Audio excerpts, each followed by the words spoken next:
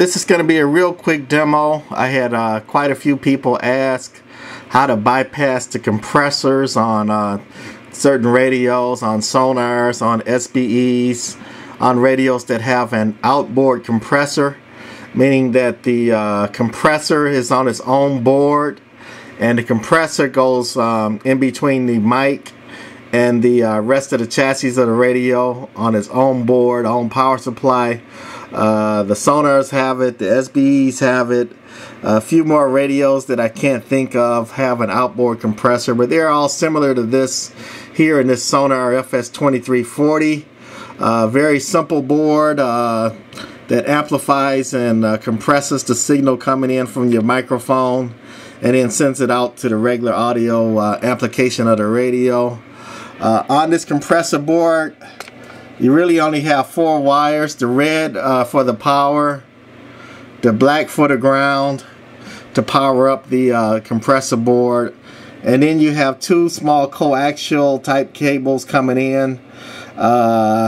This one's marked number 51, the coaxial, and the other one up here, don't know if you can see it coming in, is 53.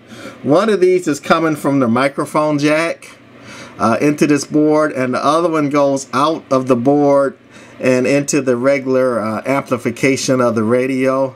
The easiest way to bypass a compressor is to unsolder the 2 coaxial cables, in this case number 51 here, and up there number 53. Unsolder them from the board and solder them together. That would be it. You've just bypassed the compressor board. Then you can run a power mic pretty easy without getting muffled or distorted.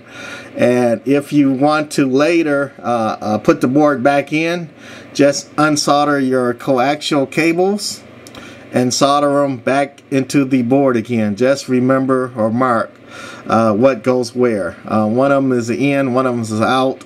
And if I wanted to really find out which one where, I can go to the other side of the radio and see they're marked on the other ends which ones goes to the mic jack and which ones goes to the audio application of the radio. But I don't really care, because if I wanted to bypass it, just unsolder them or cut them if you want to, but I don't recommend cutting.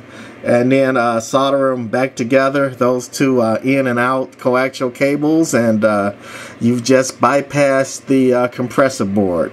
Less than a 5-minute job. Very easy to do. That's it on the demo of bypassing the compressor board. Very easy on Sonar, SBE, and some other radios that have an outboard compressor similar to this on the Sonar FS2340 here. Bye.